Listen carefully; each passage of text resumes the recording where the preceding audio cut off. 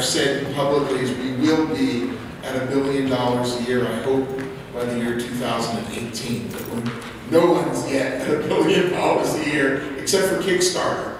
And the reward, they're close to $1 billion. They've just hit the $2 billion total. So I like to be accurate about numbers, and that's a little bit of an exaggeration ahead of itself. What I want to do is tell you two different stories. One is a story of where I come from and ground myself, because you can't understand the success of our crowd without understanding where we're based and what's going on in Israel. And then I want to tell you our story, which is how we go about crowdfunding in a very special, very focused, very different way, and how that's worked well for us. So Israel, as you know, has been called the startup nation. The national level of investment in startups is unlike any country in the world. I mean, we're actually ahead of the US in terms of per capita investment. Clearly, Silicon Valley is, the leading place in the world, but Israel's number 2. And there's just one small difference between our populations between Israel and America. I think they're over 300 million, and we're about the size of Singapore, a little bigger, about 8 million people now. This year, there will be $5 billion invested in Israeli venture capital startups. That's not funds, that's actually deployed into the companies. There'll be about 1,000 of them that will get VC money. 85% of that money comes from overseas. So this is a market that is genuinely driven by overseas investors who come into Israel. This market has more than doubled in the last 2 years. In 2013, there was $2.2 billion invested. This year, it will be $5 billion. That's a good rate of growth for a healthy, mature industry. What happens also is that our companies go public in New York on an unbelievable rate.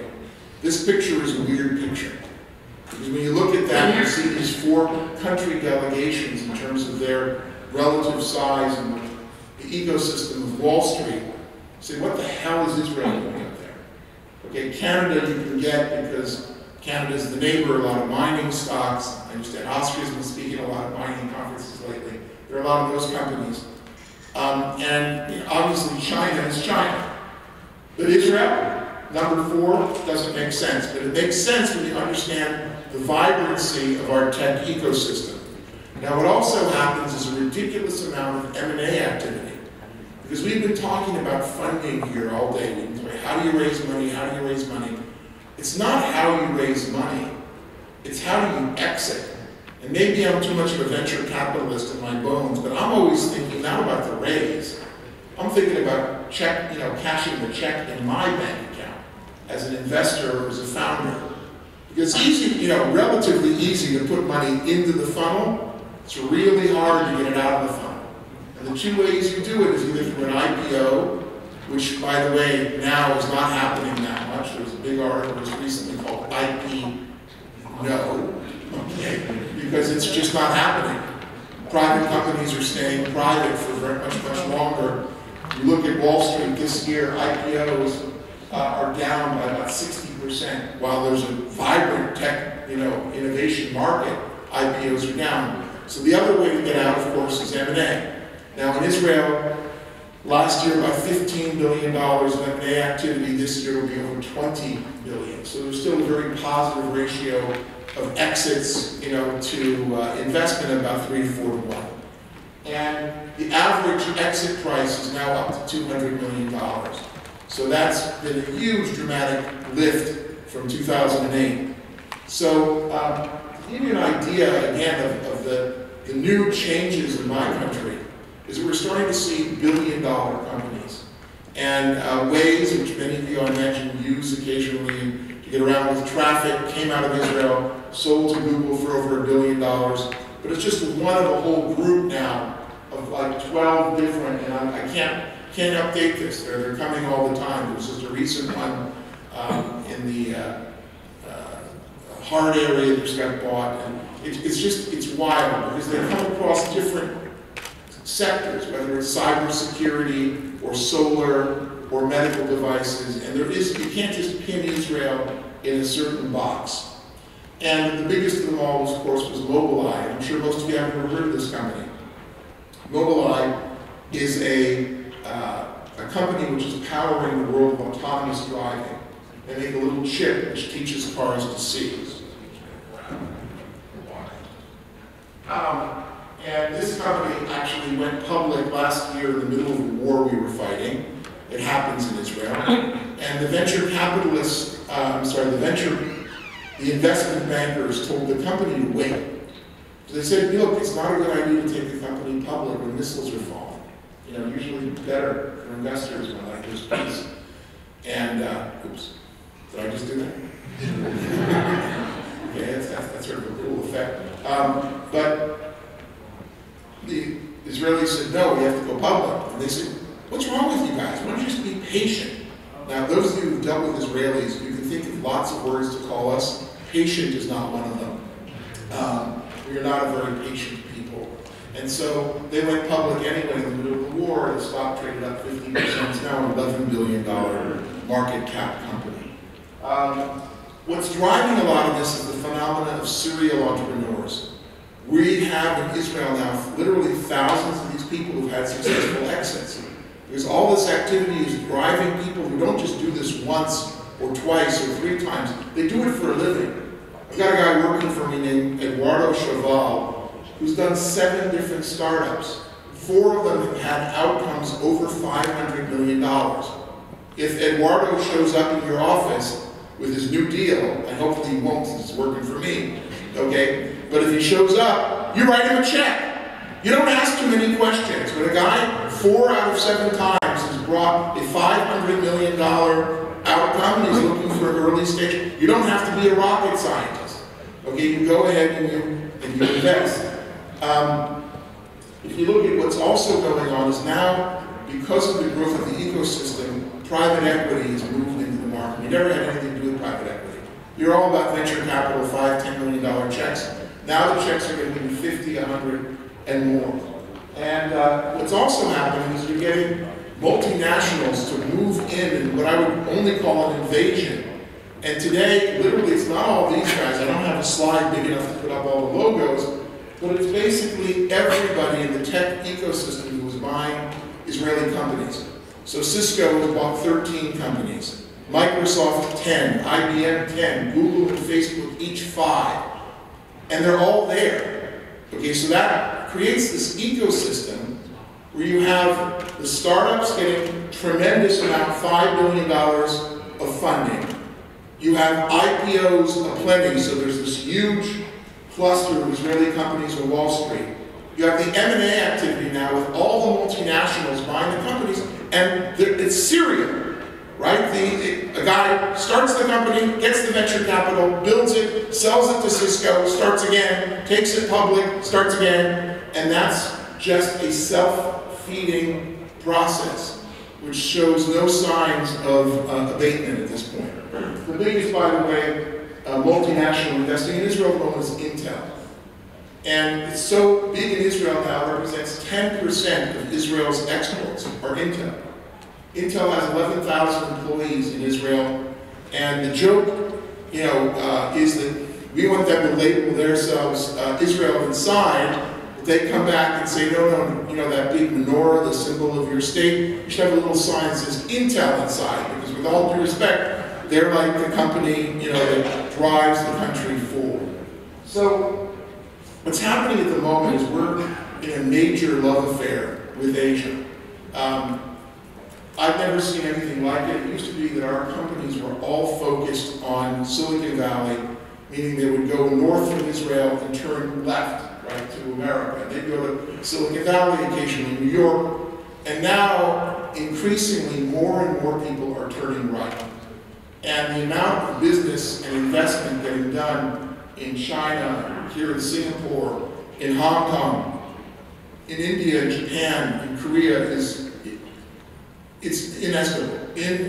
I can't estimate it. Literally, the numbers I've heard this year is there'll be $1 billion of Chinese money invested in the country. And it's changing our relationship very much with this part of the world. That's why I'm here, frankly. because we see hundreds and hundreds of investors coming onto our crowd from this region, and we think that this is now going to grow to thousands and tens of thousands. We think this is a very, very good thing for both sides. This gentleman, if you don't know who he is, Mr. Li Ka-shing, probably the most savvy, most intelligent investor in this part of the world. He has now 29 investments in Israel. More than half of his startups that he's invested in the world are in Israel. And it's very interesting. He actually invested in the company Waze, where he made a $130 million profit on a relatively small investment. He turned around and donated all $130 million to an Israeli university called the Technion. He's now become the biggest Jewish philanthropist in the world, but he's not Jewish. Okay, so God bless him. Okay, we love Mr. Lee in Israel.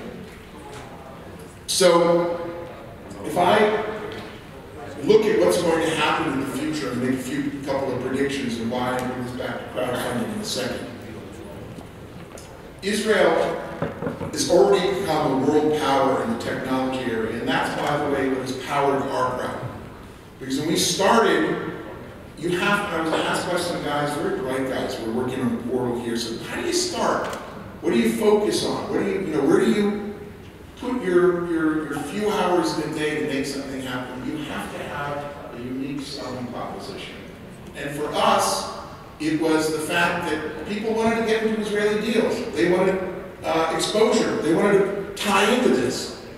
And if anybody in this audience wants to go make an investment in Israel, how do you do it? Well, today, we say, hey, our crowd, you didn't get that. You missed the whole talk. But the bottom line is, before us, you couldn't. You couldn't play. So we rode that very specific, narrow kind of focus into much more of a global focus.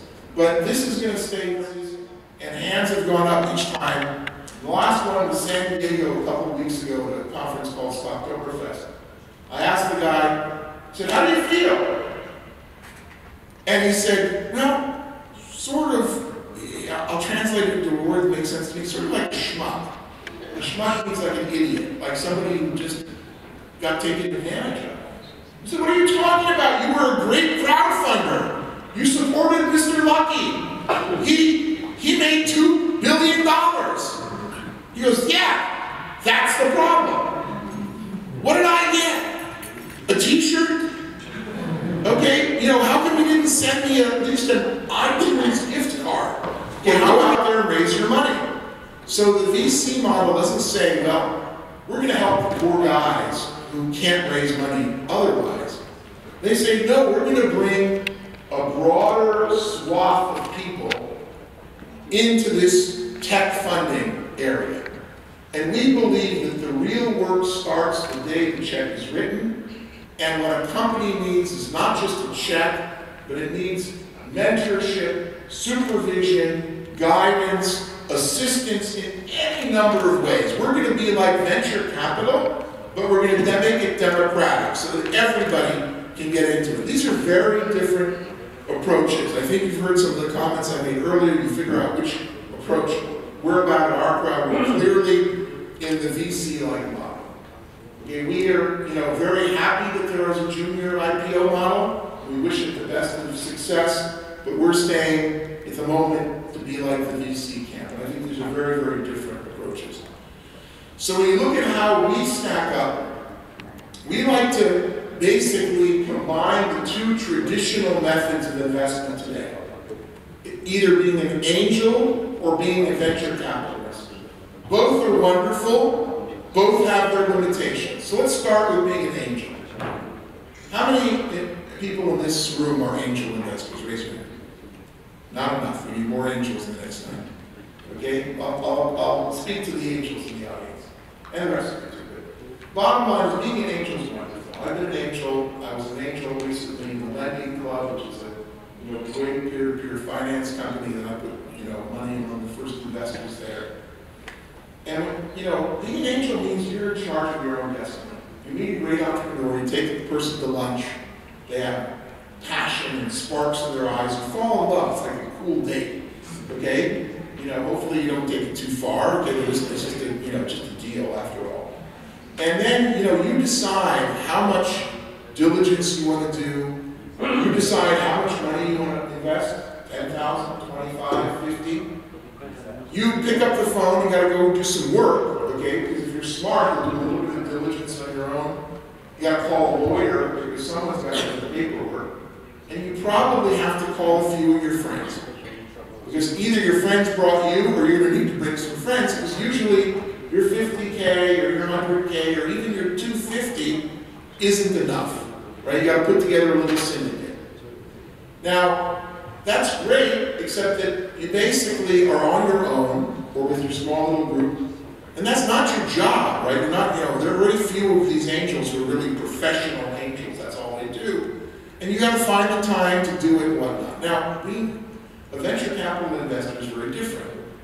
Venture capitalists are professional people who build big funds, and you as an investor can get into it if you find the right fund that's still open with a very big check. You hand the check to the venture capitalist handles all that other stuff.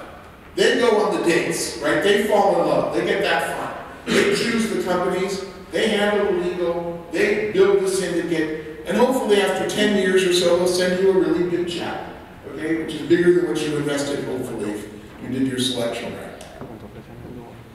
Being an angel, you have no fees, right? You cover yourself. Joining a venture capital fund, you're going to pay a lot of fees. Or you're going to pay 2% usually for 10 years. You're going to pay 20% fees on your money. You're going to pay upside in terms of 20%, sometimes going as high as 30 or 35%, what's called carried interest. What we came up with was, what if you could combine the best of both worlds? What if you could have the freedom, the low entry price, and the low fees of being an angel, together with the professionalism and the sort of coverage, if you will, of the venture capitalist. And that's what we came up with. That's the secret, really, of the sauce of our crowd. We do the research, we look at thousands of companies a year, we think we select the best. We then put our own money in, and then we invite the crowd to join us. So at our crowd, you can get into the deal for $10,000 minimum, and basically we'll do the rest. We're going to come back to you to ask you to help with crowd building, because we want your involvement. We want you to connect the company to your brother-in-law who's a distributor of a certain kind of product in Hong Kong. We're going to want you to connect the company to your nephew who's graduating at MIT and needs a cool job. We're going to want you to talk to your neighbor who's a correspondent for CNN and get this company some coverage. We're going to ask all that.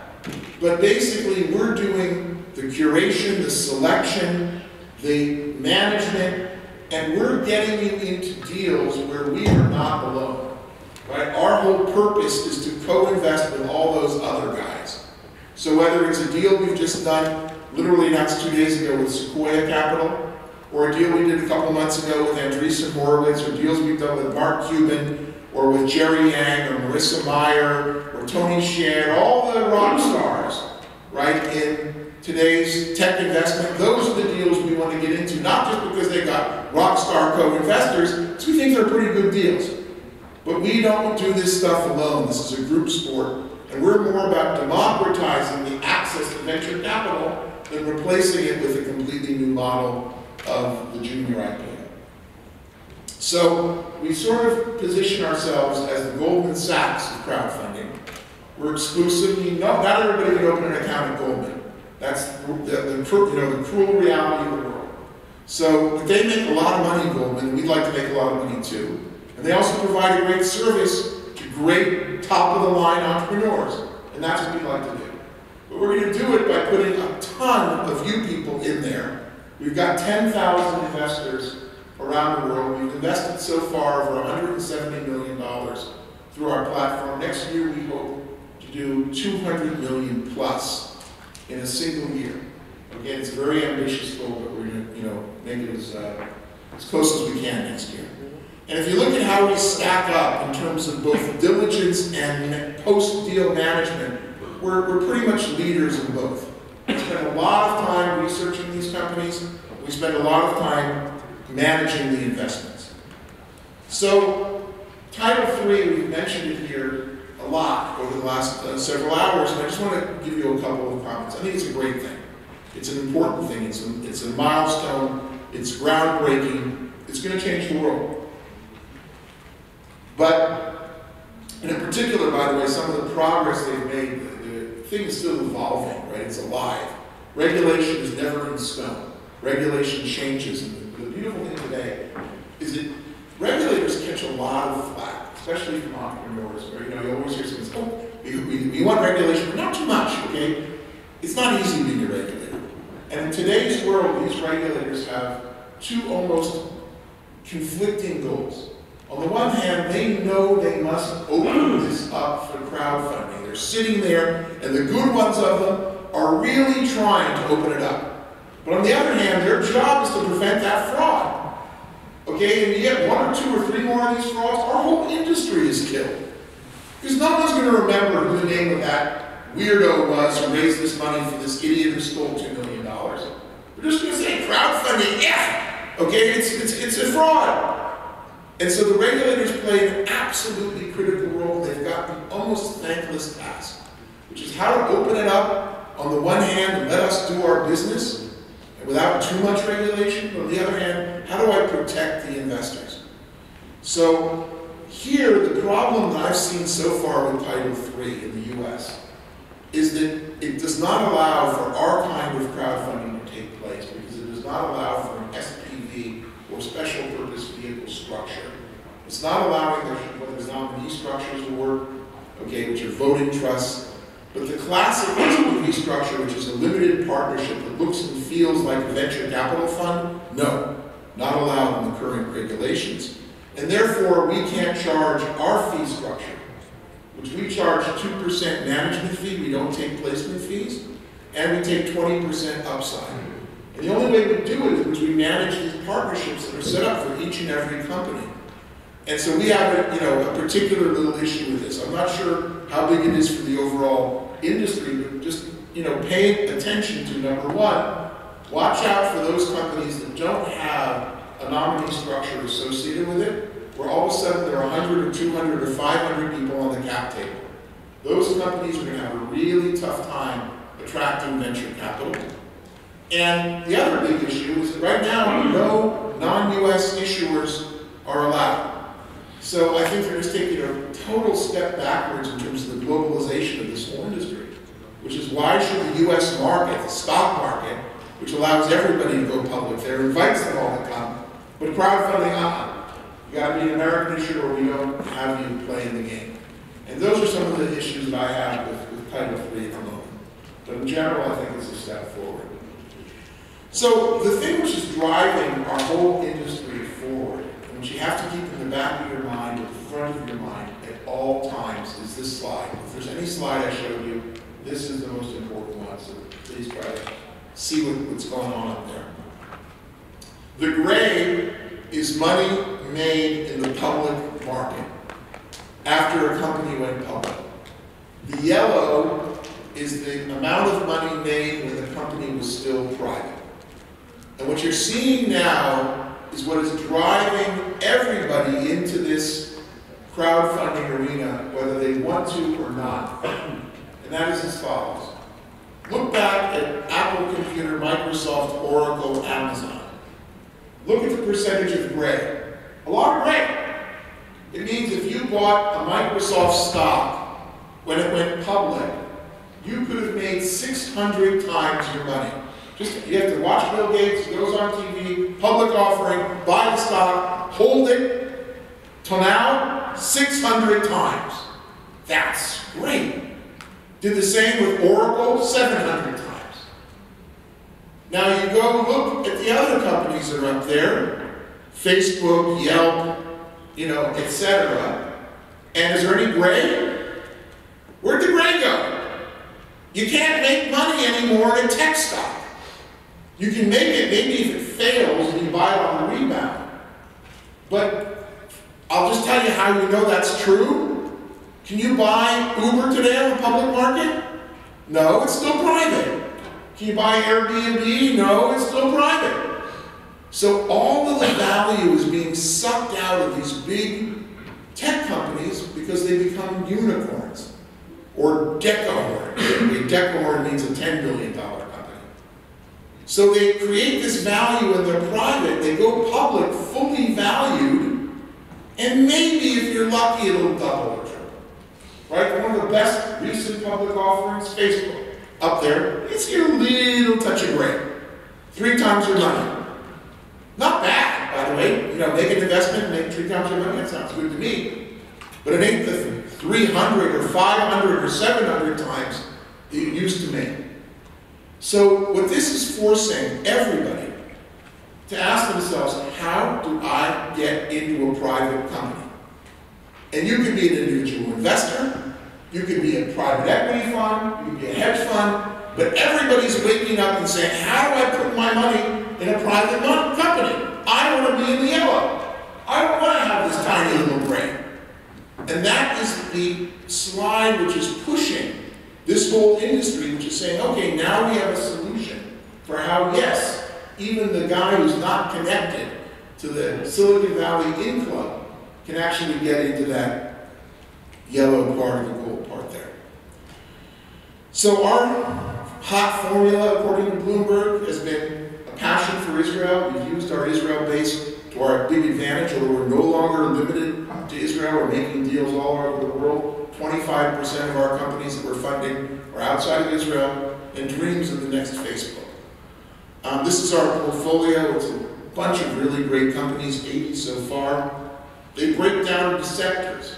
And one of the beauties of our business model is that because we have this scale, we can now attract big corporate Fortune 500, global Fortune 500 companies who all of a sudden come to Israel because they say, okay, we want to access this innovation. Where do we go shopping?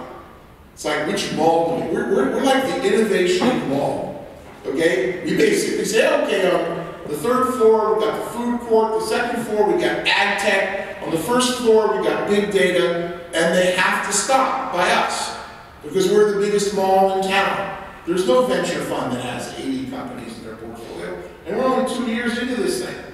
So this scale has become a weapon for us, allowing us to do all kinds of great business development stuff.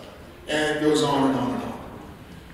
Our companies, it turns out, are not second-rate companies. I think this is, you know, again, if I showed one slide I want you to take away, I want you to take away this statement.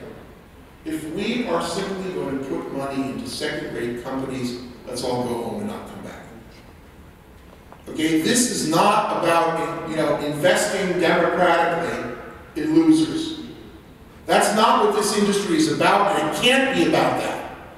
It has to be finding a way in to the very best companies and helping them as a crowd get even better. And if you're not making investments in the top companies, then you're not doing crowdfunding right. So we're very proud that our companies are already getting recognition alongside the other venture-backed companies as the tops in the world. 2 of the 49 by the WEF in terms of groundbreaking pioneering. You know, 3 of the 12 impossible ideas Israel turned into reality. 2 of the best fintech innovators, et cetera, et cetera. And we're you know, very proud of these awards for our companies. We also have a lot of impact investments. It turns out that what works on the crowdfunding platforms is passion. If it's boring, forget about it. You might make a great business, but you'll never raise the money. So what people respond to often is something which is impactful. So we have a company which we first took public called Rewalk. It's on the bottom there. Rewalk is a company that allows a paraplegic to get up out of their wheelchair and walk again. It's really that moving. You literally see somebody who's been never walking in their lives, they strap this thing on and they walk again. That's passion. That's social impact. That's inclusion. And it's also big bucks. That company went public last year on NASDAQ, and we had hundreds of investors who made money on that by getting into that investment through a crowdfunding platform. We've had 3 exits. You have to focus on exits to make sure that your investors are getting a return. If you look at a company like Psych, this is a company that might be a little controversial here or elsewhere, but it's leading the way in medical cannabis. They're finding a way to deliver medical cannabis in medical format. The problem with every discussion of medical cannabis is a little bit of a joke, right? It's like those medical pot shops on the Venice boardwalk. You know, you see a doctor and he says, "What's wrong with you?" "Oh, my knee hurts." "Okay, smoke a couple joints." Okay, that's not medicine, guys. You know, and even if you have a grandmother who's suffering from cancer and she wants access to it, how in the heck does a doctor get off by saying, "Granny, take a couple of joints and call me in the morning"? That's not medicine. Okay, so what this does is it actually measures completely accurately down to the microgram level how much cannabis you've inhaled and what the dosage is and whatnot. It's a very, very serious scientific business. Now, the beauty of crowdfunding is you didn't give me a fund and I didn't make the decision for you. I'm sure there are people in the audience who say, "What is he messing around with that stuff? That's crazy, I don't like that." Fine, don't invest. We have another one called Clipfort. I don't know if it's on this slide or, but Clipfort is down there in the lower left. This is a company that does a biometric scan for guns. Meaning that today, anybody can pick up a gun and fire, hurt themselves, kill others. And the horrible thing in America, there are 300 million legal guns. We don't know how many illegal guns. 3 million legal guns in America today. And a kid can go to his, parents' headstand where they've put the handgun to protect themselves and pull it out and start hurting people badly. And it happens every single day. Now this company says, okay, we're going to put a scanner on the bottom of the ammunition cartridge, so if that's not you, you can't use it. This is going to save, in my opinion, tens of thousands of lives. It's a great company. But again, some people saw this on our platform and went, "What? Guns? Are you crazy? You're investing in guns? I don't want anything to do with guns." Well, that's your business. Okay, we have people who love this deal, who think it's totally impactful, it's going to save lives. But that's the beauty of crowdfunding. Someone's anathema is the other person's passion. Okay, that's why crowdfunding works. But if you got to put something up there which is passionate.